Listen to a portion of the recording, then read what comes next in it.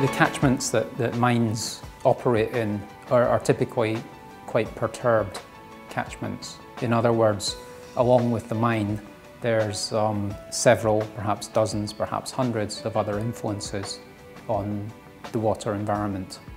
The quality of water, the quantity of water that flows in the rivers, the levels of the groundwater. It's a very complex picture and nobody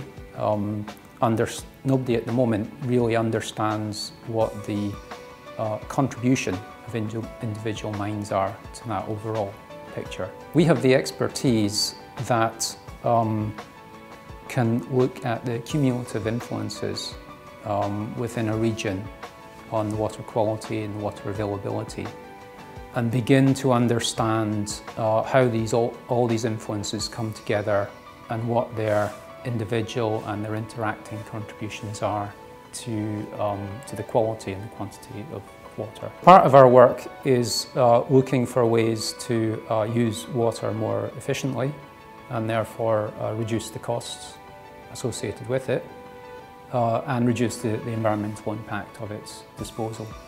In order to make decisions about how water is managed and regulations which dictate how water is managed, there needs to be, in order for these to be fair and equitable, there needs to be some good science behind that.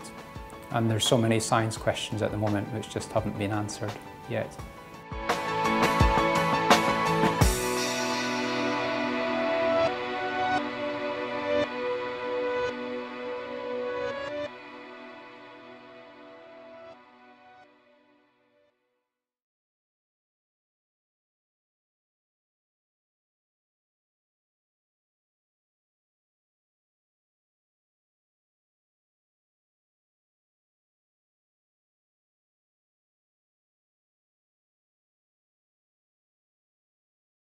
Mining companies can often take some offsetting initiatives whereby they recognise that there is inevitable use of water and deterioration of water quality associated with their operations, but that clearly somewhere else within the region there is an opportunity for them to invest some of their profits to significantly improve the water environment and water availability in these other regions.